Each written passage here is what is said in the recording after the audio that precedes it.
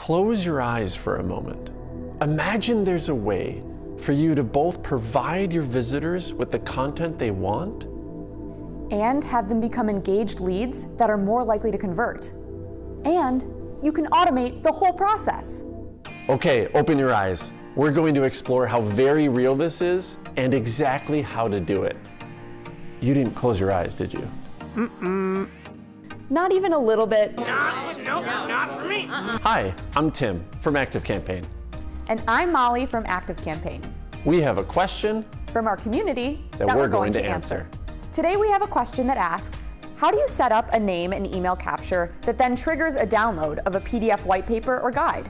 What a great question. The answer to this question centers around two words, gated content. With gated content, your leads get the content they want, you get engaged leads that are more likely to convert, and to top it all off, this can all be fully automated. Gated content is content that can't be accessed until the visitor submits their contact information.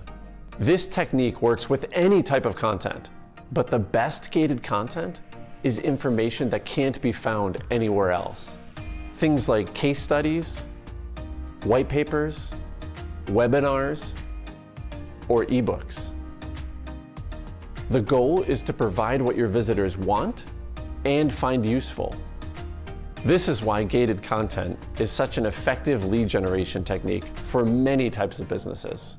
Leads are more likely to convert when you offer them relevant content in exchange for their contact information, rather than just asking for their contact information.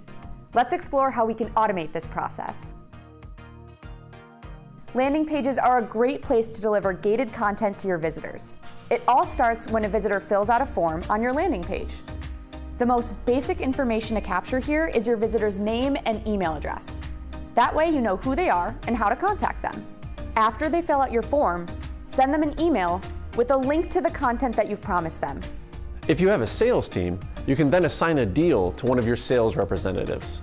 You can also assign the rep a task to call the lead and then send them an email notifying them of their new lead. The entire premise of gated content centers around the visitor filling out your form. If they don't fill out the form, they don't get the content they need, and you don't get a new lead. So how do we increase the chances of a visitor filling out the form? By reducing friction. Let's talk about 4 effective ways to reduce friction in forms. First, create a single column form. Studies show that we fill out single column forms 15.4 seconds faster than multi-column forms. The faster someone fills out your form, the more likely they are to submit it. Second, use negative space around your form.